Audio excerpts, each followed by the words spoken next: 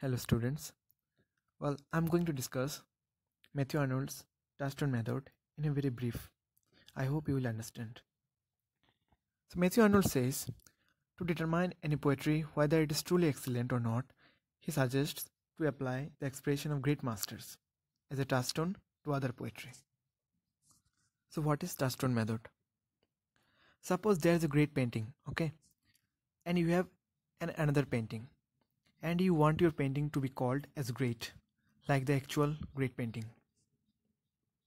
So it can be possible by the touch of that great painting, means by acquiring some qualities or copying some qualities of that great painting and pasting or applying it to your own painting. Understand? So here that great painting will work as a touchstone for your ordinary painting. Likewise, Arnold says we should compare our ordinary work or work with the great scholars and we should follow them. The old great poets like Shakespeare, Spencer, Milton were taken as models.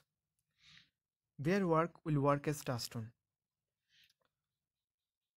Arnold took some selected passages from the modern authors and compared them with the selected passages of ancient writers and decided their merits. This is the touchstone method. Understand?